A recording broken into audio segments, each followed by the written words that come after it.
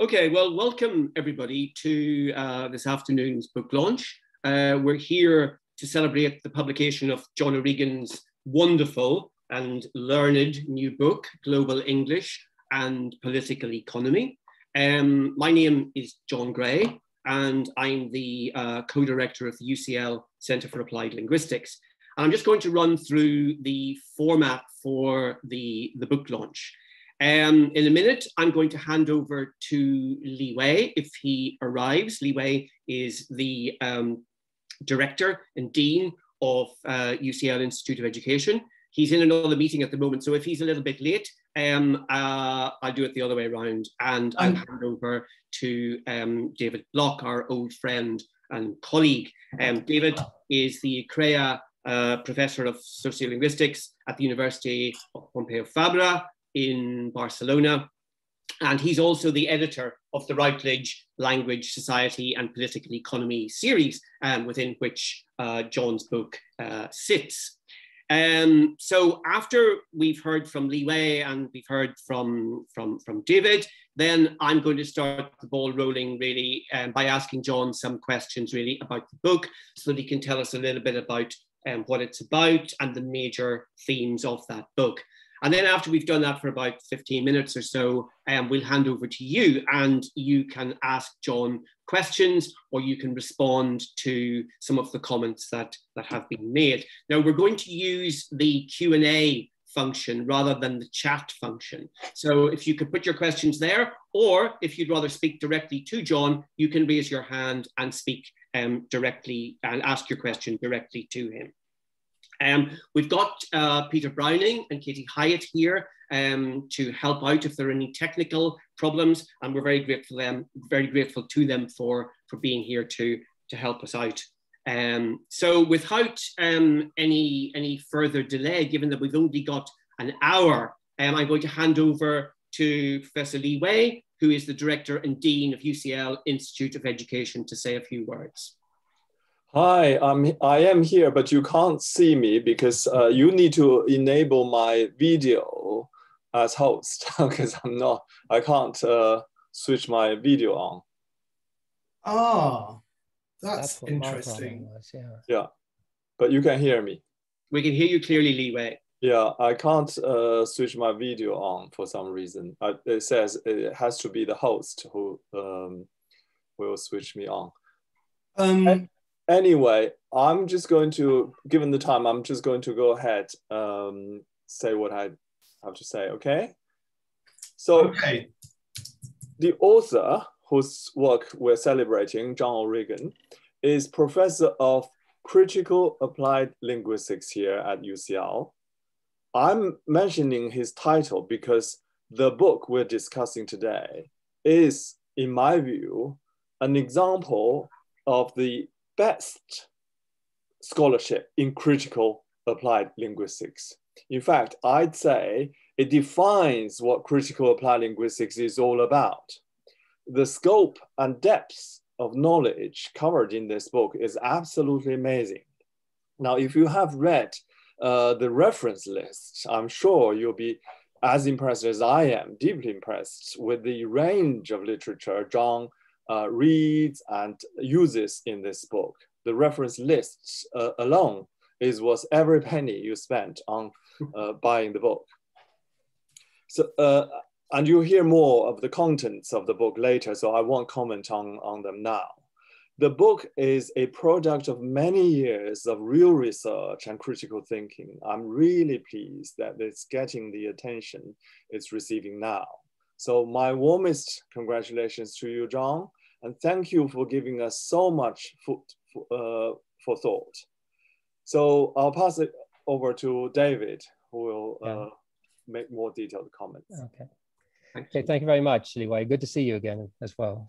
You're on the screen now, so finally, I had the same problem.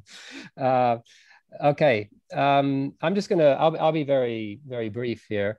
I'm speaking as the editor of the series, Language, Society, and Political Economy for Routledge. And I'm delighted this book has been published because it combines several issues. First of all, like the other books in the series, it kind of, it conforms to what I had in mind when the book series started several years ago. And that was, you know, just very briefly, 3 points: to bring political economy into applied linguistics, or into sociolinguistics, we could also add. There's also, I was interested in books that had a heavy load of theory, but of course without, you know, boring the reader, but to have a lot of theory and then relate it to either practical examples or shall we say real world examples. And I think all the books so far have done that. And I was also interested in interdisciplinarity, that there was, you know, I think that kind of comes with the territory if you're bringing political economy into applied linguistics. And also somewhat non-mainstream. I had that in mind as well, that these are books that kind of stick out a little bit, you know, with compared to other books. But that's maybe what we would all like to think that's what we're doing, maybe. So I'm not sure that goes very far as a point. But certainly the key element of bringing this theoretical perspective, John has done this admirably, I think, in this book. You have sort of a general framework of world Englishes, but you have the Marxist scholarship, you have, you know, world systems theory, and then you have, you know, bringing this into other theories of imperialism, empire, and post and decolonialism. I think it also, I mean, this is a bit ambitious maybe, you know, to think this, but it could be one of these books that over time will be seen by people as the books that came out in the 1990s, that we had the book by Philipson on linguistic imperialism, and Pennycook and Kanagaraja's books on sort of post-colonial takes on English in the world. And I think it's, this book kind of fits into that tradition. I'm not saying nothing's been written in between those books and this one that maybe also merits some mention here, but I do see it in that way as a book, kind of go-to book, because it is very, very detailed, and it has, you know, it goes into great depth on things. And I remember when John was writing it also, there was, first of all, the book proposal that he put in was 16 pages. And one of the reviewers actually said, "I've never seen a book proposal like this," you know, and in a positive way, I should say. And so, you know, once John got it started, I think he at one point we were joking that he was going to be like Marx trying to write the 6 volumes of Capital, which of course were never written. And he was writing reams and reams. And I would talk, you know, I have conversations with him, and I says, "Well, I've written, you know, 50,000 words, but it's only the beginning," you know, kind of thing. So as Li Wei said, this is years, you know, this is 3 or 4 years of really, you know, a lot of graft, really, you know, sort of just reading, you know, reading the sources and then writing. And of course, that's what I see good scholarship as being about. And of course, finally, we have the product here, which is the book, which has come out. And as I said at the beginning, I'm just very happy that John has done, you know, has written this book. And as Li Wei said, this is a great example of sort of critical scholarship applied to issues in applied linguistics. So as Li Wei ended, I will end with saying congratulations and thank you for writing the book, John. And I'll leave it there. Thank you very much. Thank you, David. And thank you, Li Wei, too. Thanks very much, Li Wei, and thanks, David, for that. Okay, so we'll move on then to the questions. I mean, John, it gives me huge pleasure as well to be able to talk to you about the book, because, you know, your office is just down the corridor from mine. We've talked about this book a lot over the years. We've had, you know, agonizing conversations about things. I've read drafts of it or parts of it. And it's just been wonderful to actually get the final product and to read it from beginning to end. And I have to say, it was an extremely enjoyable, if at times challenging, experience. I mean, the book looks fantastic. It's got this wonderful picture of the Kraken on the front with all its tentacles. And you've got these amazing endorsements on the back from, you know, scholars like Pan Li Ha and Alistair Pennycook, who says it's a study of real importance, which I think it is, and which Li Wei has said it is, and David as well. So it's you know, it's my honor to be able to talk to you about some of the themes that are in it. And I thought we might begin really by something you said quite early on in the book, when you said that what you wanted to do in this book was to fill a historical and economic gap in the literature on the global spread of English. And I just wondered if you could begin by telling us a little bit about the nature of that gap and why you saw a need to fill it, but also maybe if you could talk a little bit about why you adopt this very longue durée perspective, because I mean, you go right back to the early 1600s at times and in your account of all of this. So I wonder if you could talk a little bit about the gap, why you felt we needed that gap filled, and then also what the need for this longue durée was. Okay, well, thanks very much, and thank you everybody for being here. It has been indeed a long journey to get the book done, and I'm very grateful for what everybody said. Yeah, the book is what I'd call a retroduction from a current state of affairs.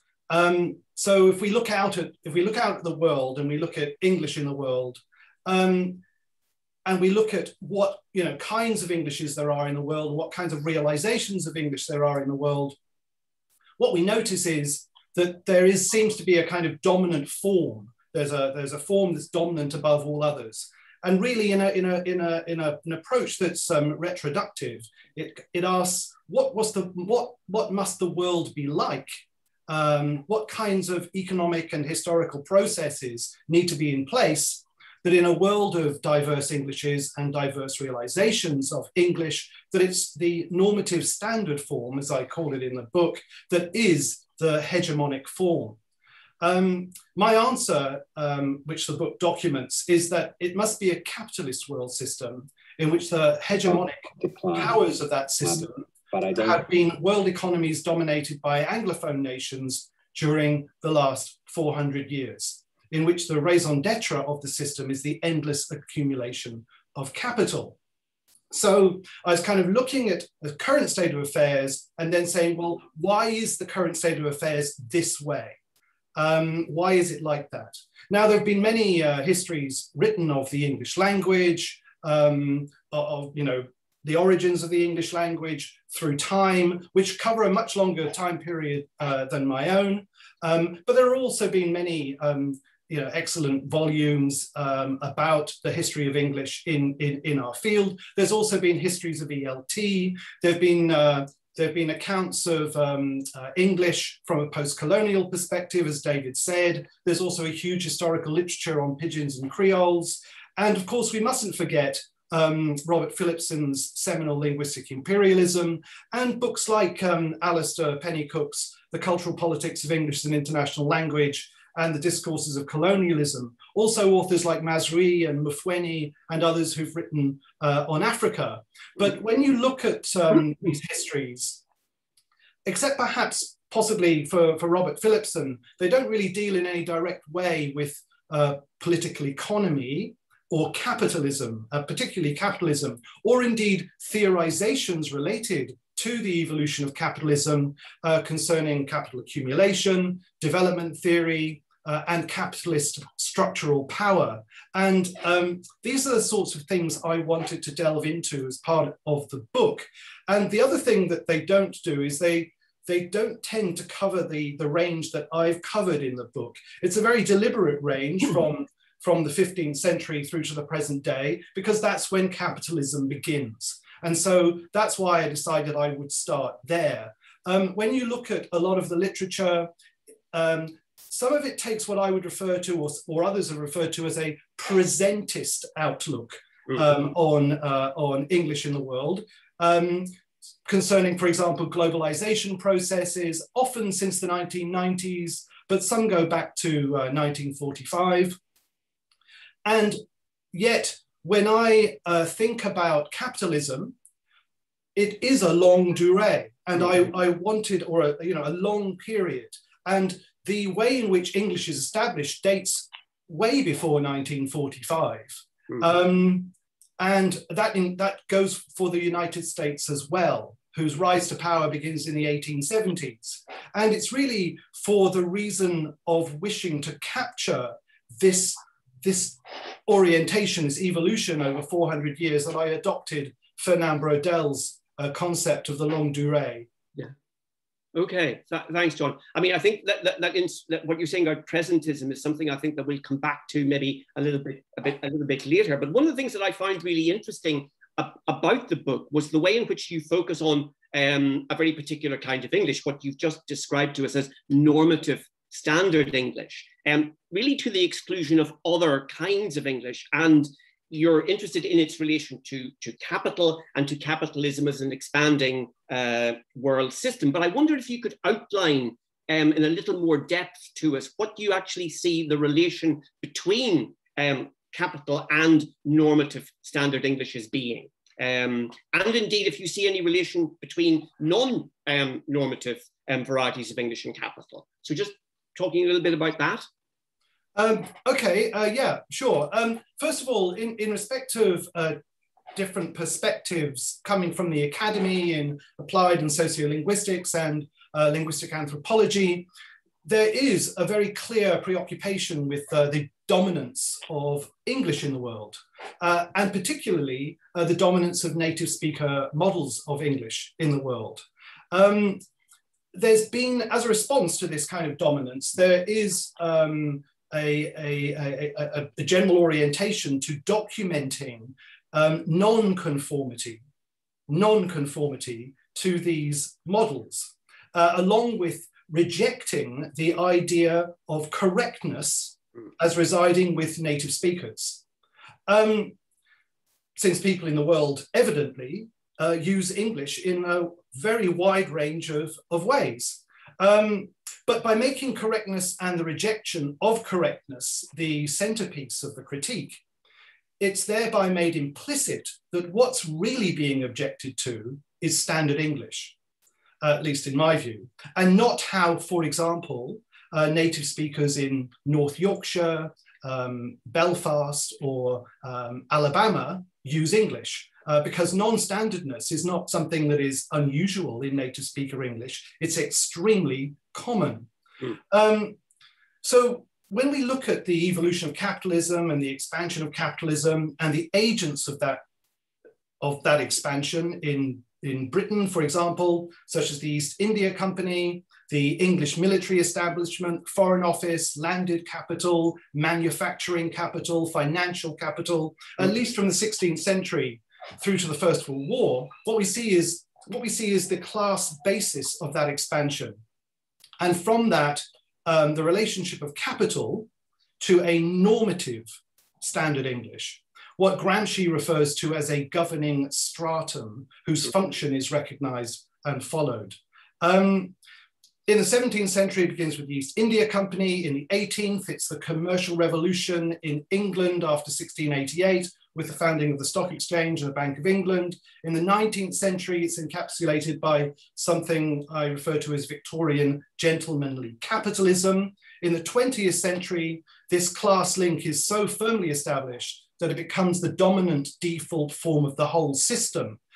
Subsequently, in the development of capitalism after 1919 and after 1945, this dominance is still further entrenched through a whole range of mechanisms, such as the gold standard, monetary seigniorage, debt development, the Marshall Plan, the Cold War, debt crises, structural adjustment policies, the Bretton Woods settlement of the international global financial system. All these things come together to entrench the dominance of a particular form of English that is related to the circulation of capital. Now, you've asked me about the relationship of capital to non-standard forms. If we're talking about capital as commerce and finance, like capital in the economic market, then non-standard forms tend to have a secondary relationship to capital as compared to standard English. The demand for non-standard forms being that much lower.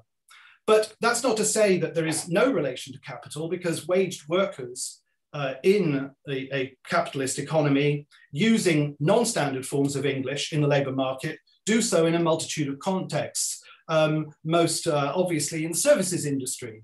But they are employed for their ability to use English, but even if non-standardly. But it's not critical for them to use the standard form. But these are kind of non-elite contexts, or contexts with low indexicality. Non-standardness in English is also not uncommon in elite contexts and has been documented as such, where the medium is speech. But where writing is concerned, and whenever capital is near or tangentially at stake, this is much less usual. There's also some forms of non-standardness which can have a high indexicality or a high capital value economically, such as in music forms, hip hop, rap, these kinds of musical genres in the economic market of the music industry. And there you can find non-standard forms which have got a high indexicality in terms of capital. Yeah. But when you look at the global system, when you look at the world as a whole, you look at it as a capitalist world system, what you find continually is the reproduction of normative standard English in all the structures of the global capitalist world economy. Yeah. And that's what you mean. You use the term free rider. You talk about English as a free rider on capital. Is that what you mean by English as a free rider? That it's sort of like parasitically attached to, or the normative standard is parasitically attached to capital as it spreads. You could call it parasitic. You could also call it symbiotic. I refer to it as a symbiont as well as a parasite on English. And of course, global capital over the last 400 years has been dominated by two currencies, the British pound and the US dollar. Those have been the dominant currencies.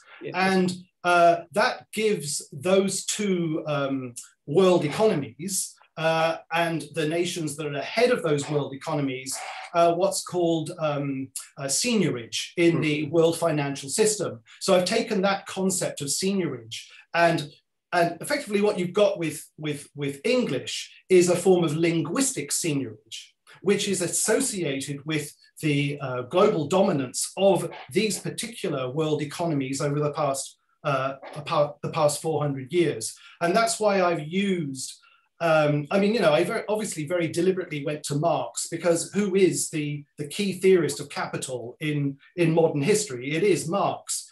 And his formulations of the circulation of capital are hugely illustrative. Whatever you think of Marx or Marxism, you can't deny that the way in which he has encapsulated the movement of capital in terms of money invested into the production of commodities, leading to an increment at the end, what's called MCM in Das Kapital. And then financial capital is indexed by MM. And I thought, well, with these formulations, you can show how English is connected to these formulations and free rides upon them.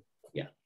I mean, you've kind of preempted my next question, or you've sort of segued into it. I mean, when you talk about, you've talked about seigniorage, you've talked about things like finance capital, you've talked about, the kind of formulae that Marx uses in volume 1 of Capital, where he talks about MCM and CMC and the way in which you then add English on to that. And I find that very persuasive, actually, the way in which you did that. But it also made me think about our own field. And the kind of reading that we do. And I thought a lot of this might come across to some of your readers as maybe a little bit unfamiliar. And I just wondered why you think our field has been, I mean, not exclusively, but perhaps in general, so averse to engaging with Marx. Sure. I think you can also, as I put it at the beginning, take a retroductive perspective on this. It goes without saying that, well, it should go without saying that for the past century, since at least 1917 and the Russian Revolution, there's been a cultural demonization of Marx and Marxism throughout the whole of the 20th century and right up to this day. And this cultural demonization can be documented from 1917 through to the rise of the USSR after 1945, North Korea, Vietnam, the Cold War period, the era of African independence.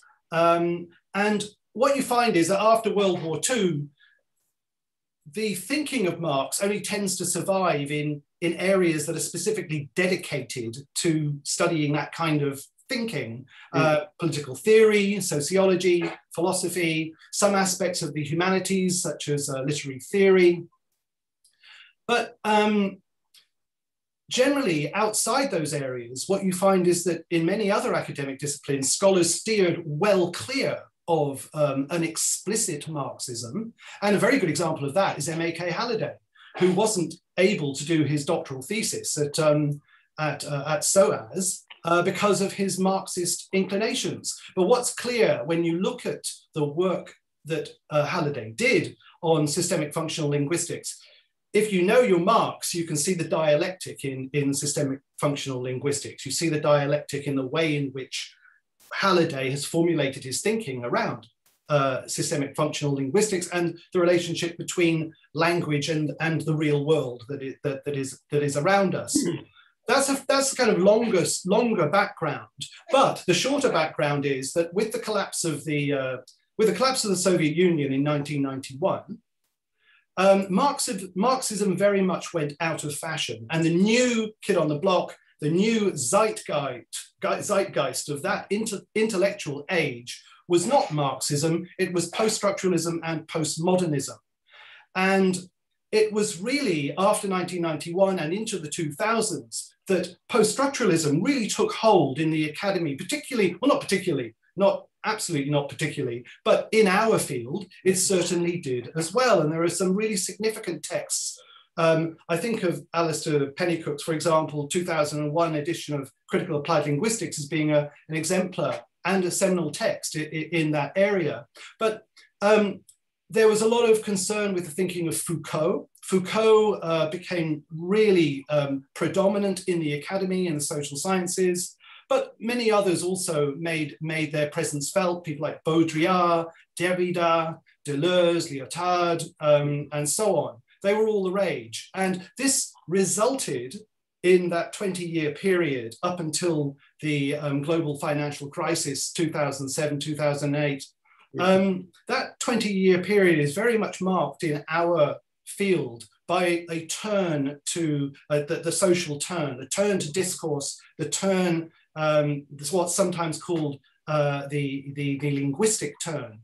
And it's this that really results in what becomes a really cultural and social linguistics. But as you've mentioned, there are exceptions. I've mentioned one, SFL, although its Marxism is not worn openly, but it is there. But there is another field which I'm known to be associated with, which is critical discourse analysis, which does actually have a much more explicit orientation to socialism, stroke Marxism. But of course, these areas predate the 1990s.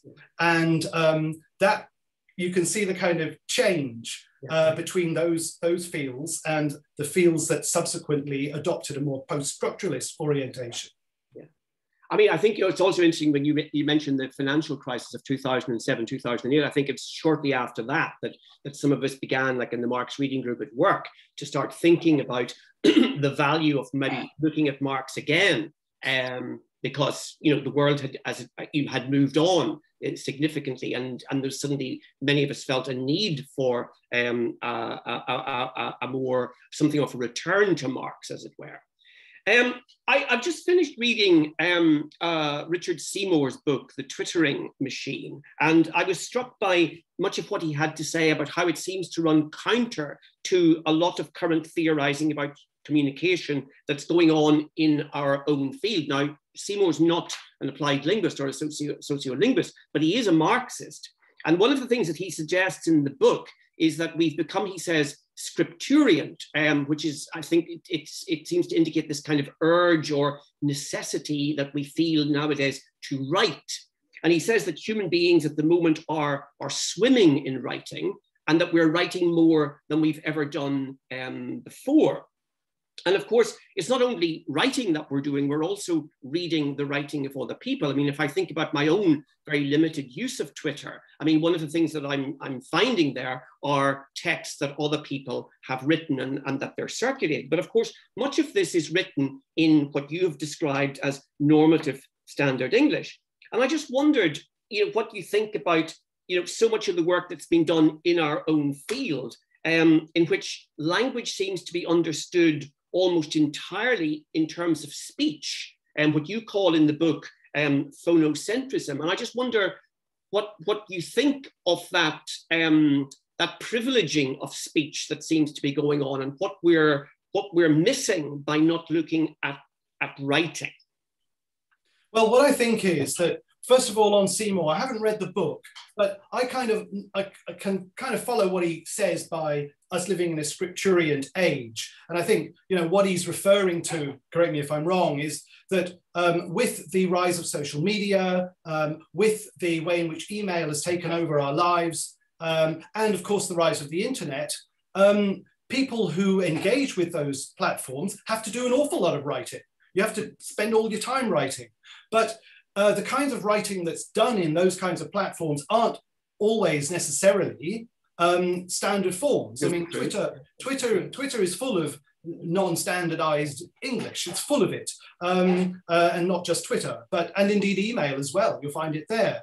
But these are fairly low stakes contexts, or what Blomart would refer to as kind of having low indexicality generally. But you're right about the sharing. We share material online, and a lot of this is written in normative standard English, and a lot of the material that is online is in normative standard English. Part of that is because of the orientation to the structural power of English within what I called the knowledge structure in the book. The knowledge structure is saturated, the global knowledge structure is saturated in standard English. So when you find kind of, intellectual pieces being shared, or histories or whatever, or indeed if you read Wikipedia or whatever you read, you'll see that it's written in standard English.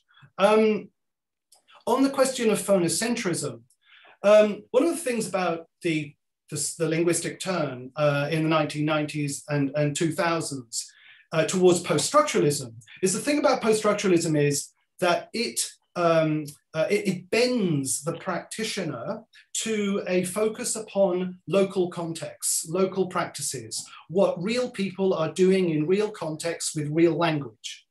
And this is partly to do with the kind of post-structuralist understanding of reality, the world, and the relationship of us to truth and what we can actually really know. And therefore, what I don't mean to generalize, but I feel there's kind of bending towards the local and looking at individuated practices.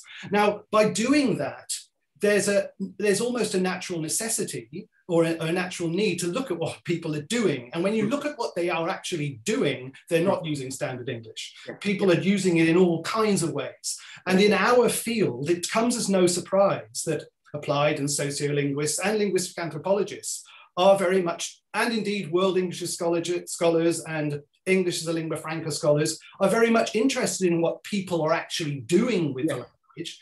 And I think that's why you get this orientation to phonocentrism. But as I have mentioned already, structural power of English and the normative standard in the world does not lie with speech. It lies with writing. And I refer to writing as the speech of capital. And that is where you get that link. Okay, that's really interesting. I wonder then, when I think about all the sort of things that you group under the heading of super diverse translingualism, to what extent can this work and its attention to what has been described as the ordinariness of everyday resistance, to what extent can it actually challenge the injustices and the discrimination that many of those working in those areas are keen to challenge? I mean, how can that challenge the kind of structures that you're talking about?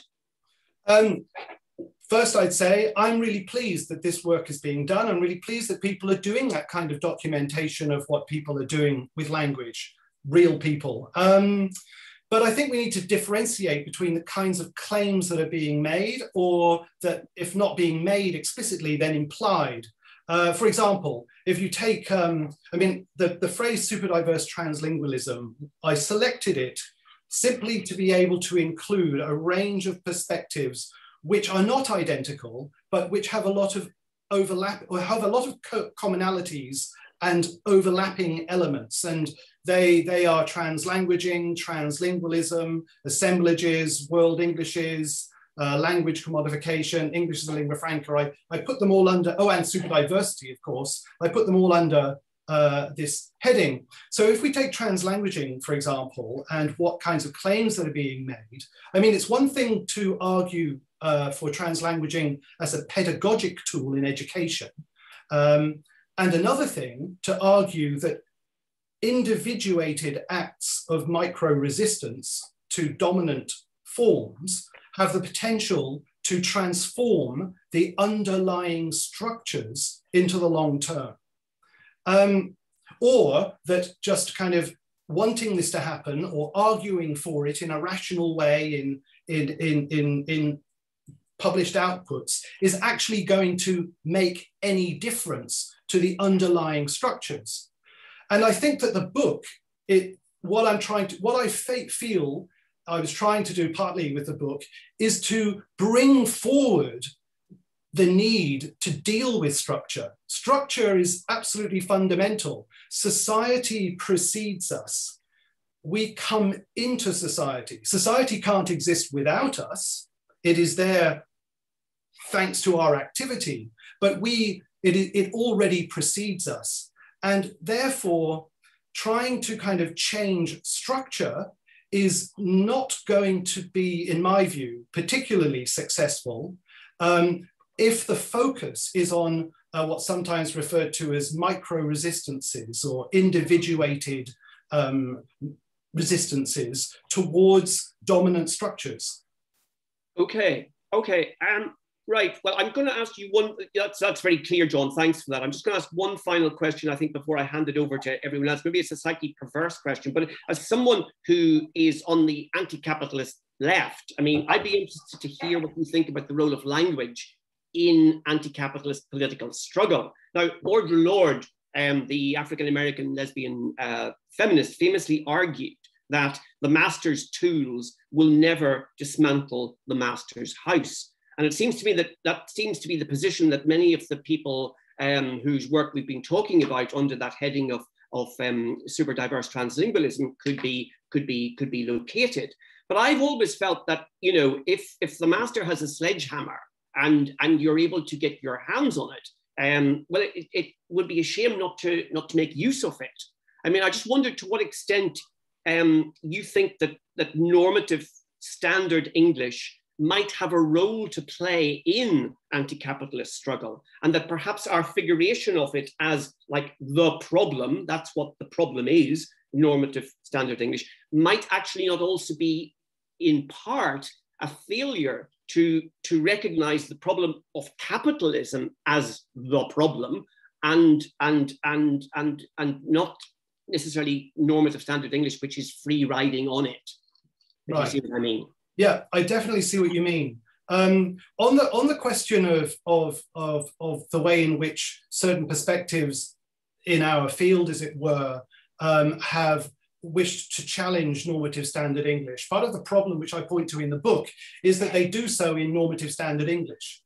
So there's a kind of reproduction of the form in arguing against the form. So this is a good example of people acting unconsciously to reproduce the system. On the question of the use of normative standard English in order to rise up against the master's house, as you put it, I've taken from Marx and Engels' German ideology, thanks to Raymond Williams, the notion of language as a practical, constitutive activity, or what Williams refers to as a dialectical, practical consciousness, which is to say that language has its role in producing and shaping reality while also being shaped by it, which is very much in accord with a kind of Hallidean understanding of the relationship between language and society. So, you know, language can have structural effects. And part of those structural effects are to be had through political organization. And political organization, or indeed political organization leading to social transformation, will still need a lingua franca.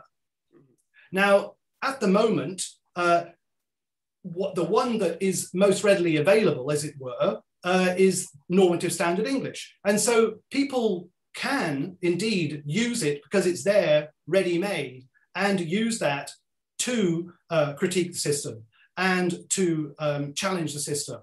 And so I agree with you that seeing it solely as the problem, the removal of which will solve all ills in the world, is for me, as you've just said, to entirely ignore the problem of capitalism and of the endless accumulation on which that capitalism rests, which brings me back to the point about structure again. So that's why the book is oriented in that way.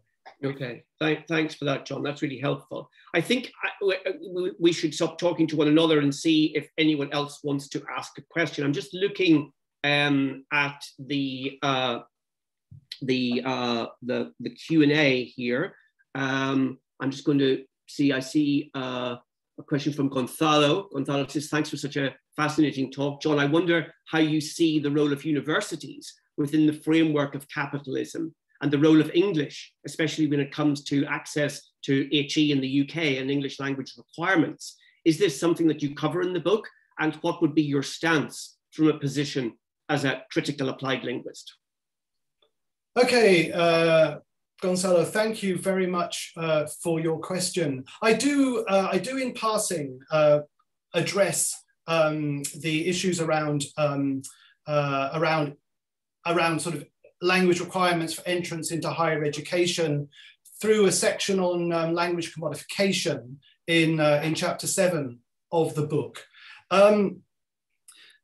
Clearly, these kinds of qualifications, these certifications, these credentials, they're there to stand in for one's ability in English. It's the credential that you have that is effectively the commodity that you have. It's not that it stands in for your own competence in English, which is inalienable. You can't separate it from yourself. Now, in terms of entering the academy and studying within the academy, I think in higher education, it is regrettable that we have to rely on this billion-dollar industry in order that people can gain entry to knowledge in the academy, and this is clearly problematic. I'm not sure I have the right answer for that.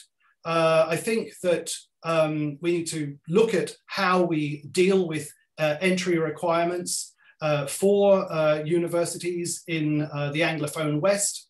I certainly don't see the examinations that are available for students to take as being reflective of what is needed in order to do higher studies in a university context. But I also think that, there is a kind of way in which the academy produces knowledge and in the Anglophone world, and that in order to be able to have your place and contest your place in that space, the kind of knowledge that you need to engage with does require a certain level of competence. But at the same time, it doesn't have to be absolutely perfected. And in my own experience of doing upgradings and PhD examinations and such like, there's a lot of tolerance and flexibility in our field. But when you go outside our discipline, you find that there can be a lot less tolerance for these things. So that's my response for now anyway. Okay, thanks, John, for that. I've got two direct questions to you, one from Jensen and one from Paul Standish. Maybe you can ask both your questions. Jensen, do you want to go first? And then Paul, and then maybe John, you could answer Jensen's question and Paul's. Jensen, do you want to ask your question?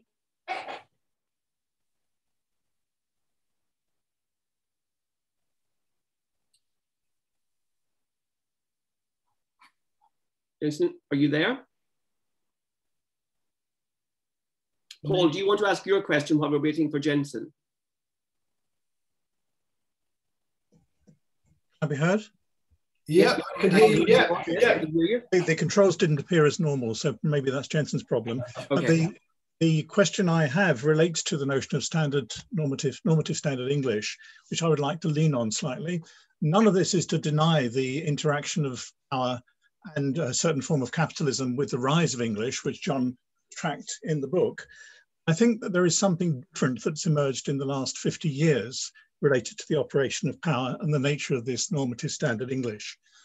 About 50 years ago, Malcolm Bradbury made the comment that world English was English as a second language. What he meant by that, I think in part, is that you, John, and I don't speak it.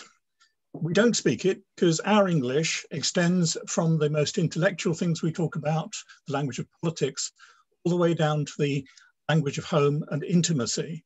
That's not the case for the person whose first language is not English.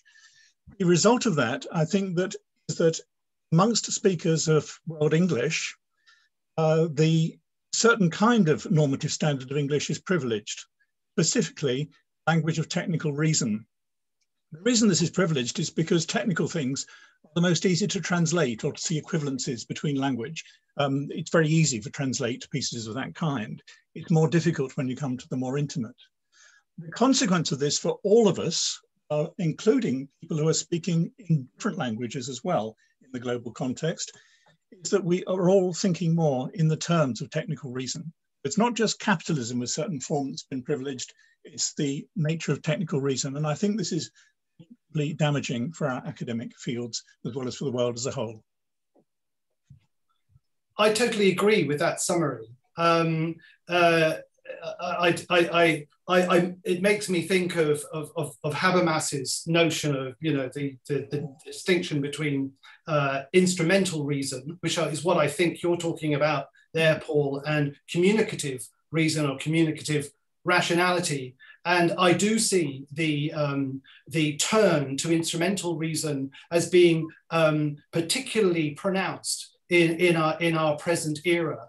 That there are only certain true kinds of knowledge, and that those true kinds of knowledge are the ones that are most instrumentally identified, the ones that can be most easily measured, the ones that can be most easily tabulated and calculated and outputted, and so on and so forth.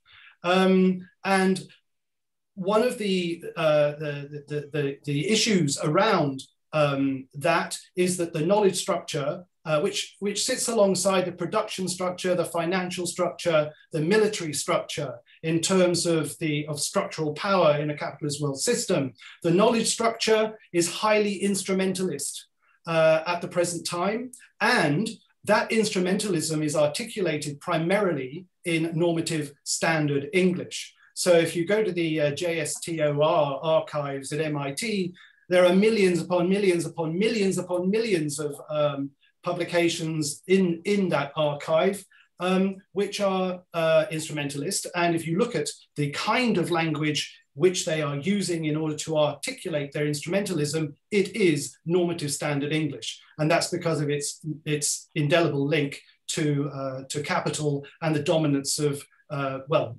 primarily the United States now in the global knowledge structure. Thank you. May I just say that I wonder sometimes whether things are made worse by the fact that the language is English, which in part is susceptible to technicization, more than German is, I think, for example, or Japanese.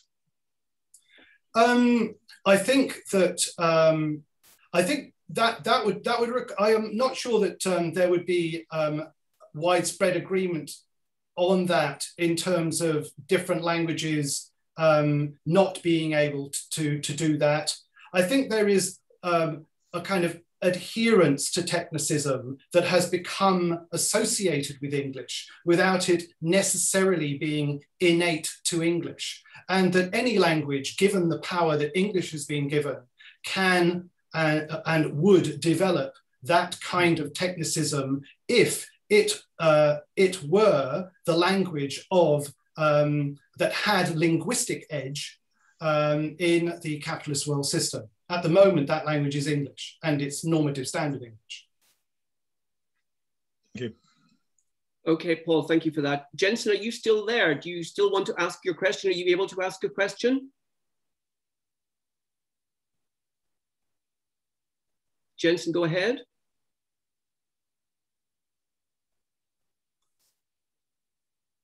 Okay. Oh, he's left, okay. I've got another question here for you, John, from Gosia. Gosia wants to know, how do you see the role of gender in the political economy of English in a capitalist world system, and in particular, white Anglophone men?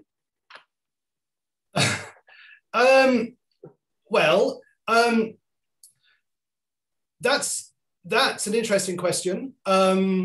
How do I see the role of gender and white Anglo-Saxon, and was that white Anglo-Saxon men? Anglophone.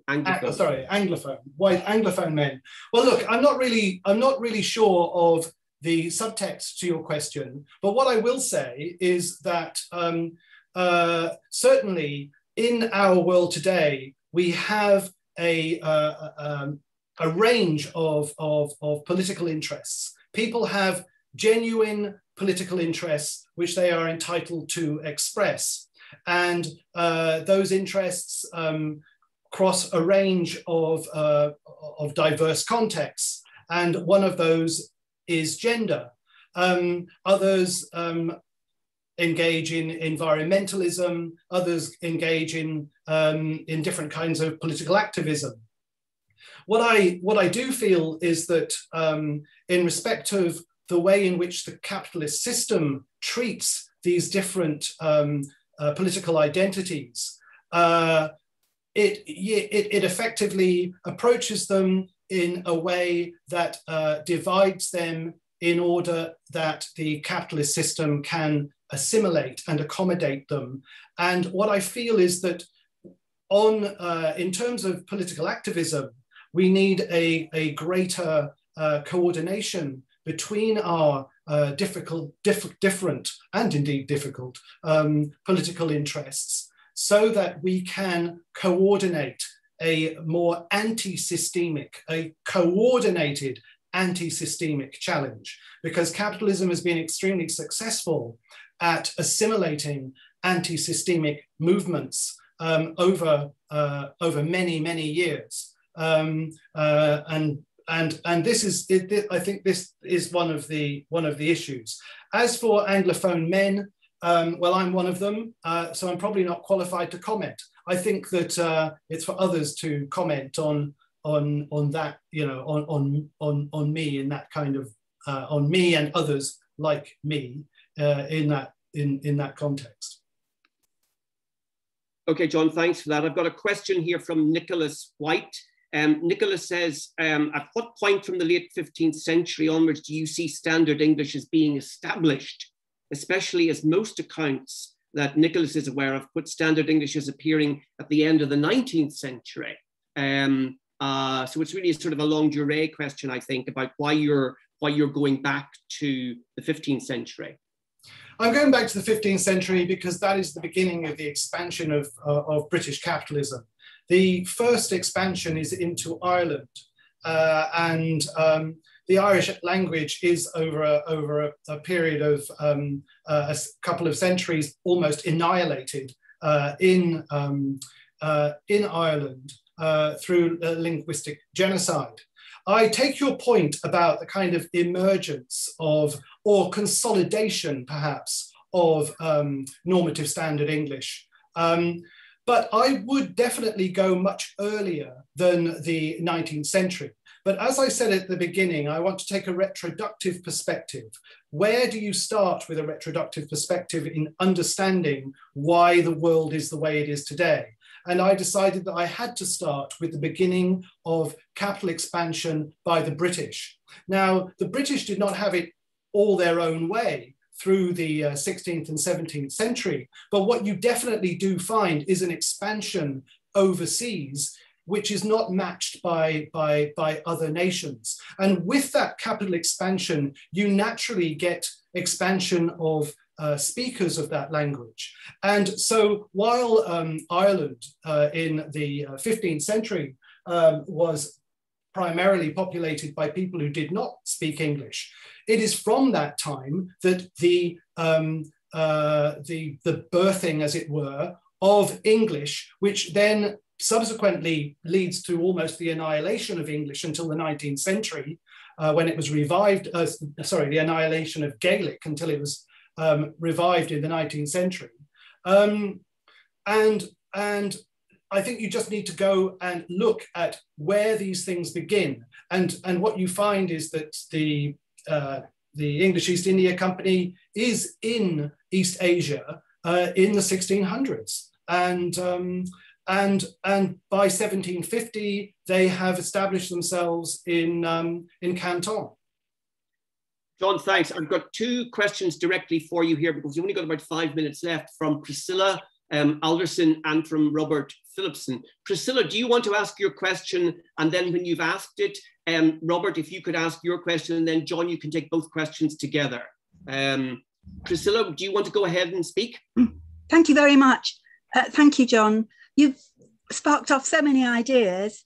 And one is about how so much is reduced into words, into language. We're researching children's consent to heart surgery, and how consent, which involves very much profitable surgery, costly litigation, it's a legal contract between legal adults, all in words, and signified consent means signing the form, which children are not seen to do. However, our observations in the children's heart surgery units found that consent is understood very differently. Information is given through many media: play, interactions, role play, dolls, puppets, models. And then signified consent is understood as the children actively resisting or actively cooperating with the procedures. And most of all, consent is a voluntary matter of trust, courage, commitment, an emotional matter. It's worthless without that. But we're finding that in critical realism's terms, this epistemic fallacy of reducing everything into the epistemic, the word, the journals are rejecting our papers because the peer review system is another hegemony that insists on certain very narrow regulations. I hope that's made sense, because I've tried to compress lots of things very briefly. Thank you, Priscilla, for that. Robert, can you ask your question now, and then John will deal with both of those, if that's all right. Yeah, thank you both Johns for lots of food for thought. The more I read Raymond Williams, the more I can see all sorts of reasons for going back to him. But I was wondering also how far you use linguistic capital in a Bourdieu sense, because to me, linguistic capital and its dispossession is as much a feature of the expansion of English, which can be resisted, in my experience, in some parts of continental Europe. But how far have you integrated this kind of issue of the way linguistic capital both accumulates and also dispossesses, which is, of course, the David Harvey way of approaching Bourdieu? Thanks. Absolutely. Thank you very much for both questions, Priscilla and Robert. On your question, Priscilla, what I can see is various layers of meaning and interpretation in terms of engagement with children. What I can see is that it's not just the explicit meaning that is part of what you're trying to do. It's how we engage in different levels and layers of meaning, and how we look beyond just what is on the surface, as it were, and look at the, as you put it, the signified event. Your experience of being rejected by journals which insist upon, and I think this goes back to Paul's point, a kind of instrumentalist orientation to the way in which we construct knowledge in the academy, and are therefore rejecting your particular approach because it challenges their instrumentalism, it challenges their epistemic reductionism in ways which are contrary to the way in which they understand the construction of knowledge. And this is not, you're not alone at all in what you are trying to do, because what we find in our field is that we have a huge range of scholars, international scholars, who are trying to publish through the medium of English, and finding that their work is being continually rejected because I use the phrase that Panli Ha gave in another talk, that the journals have become like a sacred hall where you cannot enter unless you are able to perform the knowledge, the knowledge demands, the knowledge structures according to the way they wish you to perform it. And in our particular field, we're very concerned with English language, and you have to perform it in a certain kind of way. It tends to be in the normative standard kind of way. With regard to Robert's point, Robert, thank you very much for asking that question, because I do, in chapter 1, and through the book, but in chapter 1, I set out Marx's theory of primitive accumulation. I link that to linguistic capital dispossession. I also very much foreground the connection between economic capital circulation as MCM and MM and symbolic power as you have articulated it, and how capital accumulation and the endless accumulation of capital in a number of contexts leads to linguistic capital dispossession, as you have argued in many of your works. So that is there. Bourdieu is certainly present. Harvey is present. You're present, and so are many others. But my main focus has been the understanding of capital and capitalism as it comes originally from Marx. John, I think we're kind of coming to the end, really. I mean, Jensen's question has appeared in the Q&A, and it would be really good if you could take it before we're all thrown out of this Zoom meeting. Jensen asks, I wonder, he says, he wonders, they say, how much do you interrogate with the issue of racism in your work, particularly racial capitalism? Decolonial scholars believe that racism and capitalism are inextricably linked. So any comments on that? Racism and capitalism are inextricably linked. The North Atlantic slave trade is one of the key events of the 17th, 18th century. Is that it is a cornerstone of capitalist development, particularly in respect of the colonization and occupation and subjugation of East Africa, but West Africa, but not only there. So it's clearly part of capitalism. I do deal with it within the book when I discuss English language expansion in Africa, and I do discuss directly the slave trade and its contribution to capitalism, and also why the